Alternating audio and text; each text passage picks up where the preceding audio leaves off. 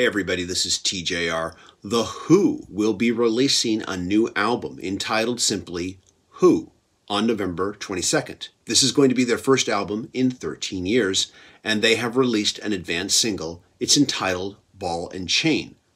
I'm going to discuss my reaction to the song, but first, if you like what I'm doing and you want to see more videos like this, please click like, click subscribe, and smash the bell notifications icon so you can know when I release new videos. Okay, let's get right to it. I remember picking up Endless Wire back in the day, and it's been a long time since I've listened to it. I remember thinking it's pretty good. There were a couple tracks that stood out for me, such as Man in a Purple Dress, We Got a Hit, Mike Post Theme. But there was nothing there that really, I think made me think, wow, greatness, just, pretty good. Not bad, And I don't know, maybe I need to re-listen to it again. Maybe I'll hear it with different ears, perhaps something that I will do in the near future. And I think that my feelings about their last album go a long way in explaining my reaction to Ball and Chain. This new song is just so alive sounding. There's just so much passion in the performance. At its core, Ball and Chain is a swamp blues rocker, but the performance feels so inspired, and there's an excitement that I didn't feel when I listened to this album. The opening piano riff might remind some fans of the synthesizer opening from Baba O'Riley, and this was actually a trick that Townshend employed on the opening track of Endless Wire, and on that album it just felt like a trick. Here it feels genuine and real. There is also so much audio color incorporated into the arrangement of the song.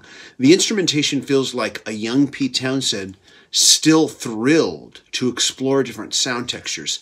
During the 70s, the synthesizer was a new thing, and Pete Townshend was one of those musicians, a guitarist, who took to it and who experimented with it, and there's an excitement to that when a musician is experimenting with soundscapes, and I feel a similar excitement with this track. Yes, you can hear the age in Roger Daltrey's voice, but at least in this track, he's making it work, and he's singing with passion, which can make up a lot for lost vocal range.